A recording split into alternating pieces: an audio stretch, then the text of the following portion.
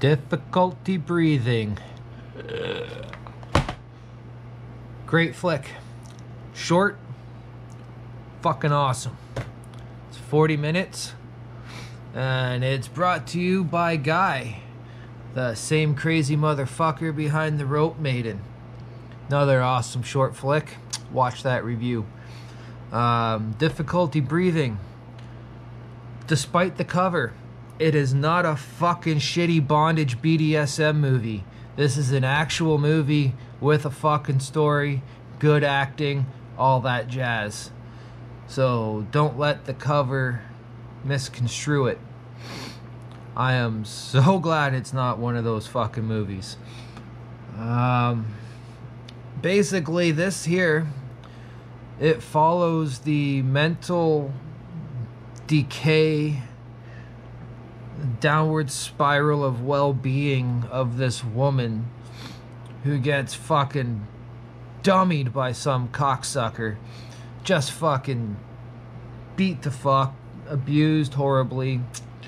And she says, fuck it, that's enough of peopling, and just locks herself in her apartment. It started off a little slow, but then as things start to change in her psyche and you see her starting to break down, the movie gets pretty claustrophobic, rather bleak, and I fucking loved every second of it. When she really snaps and starts seeing the shadow monster dancing on the wall and everything, that was one highlight to the movie. The second highlight was the fetus. Just like I said in the Rope Maiden review, I've got a soft spot, or some would say a hard spot, for fetus destruction. And this one delivered on that as well. It's a limited release. This is 26 of 100. I hope it gets another release so more people can witness this mayhem.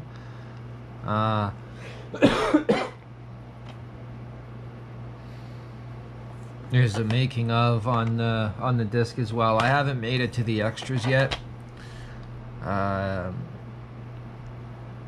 Hopefully I'll get to that in the next couple of days, but I just really want to catch up on a bunch of fucking movies. Yeah, Guy Pearce, or Guy S Fragments. Sculpting Fragments would be the store name, I believe. Go fucking look them up. Get this movie. The Rope Maiden is getting another, it will be available soon, a couple of weeks on his web store. He told me $7 fucking bucks. Fucking get that. Hopefully Difficulty Breathing will be available again soon. The chick that's in this, I don't know her name. I don't know if that's it.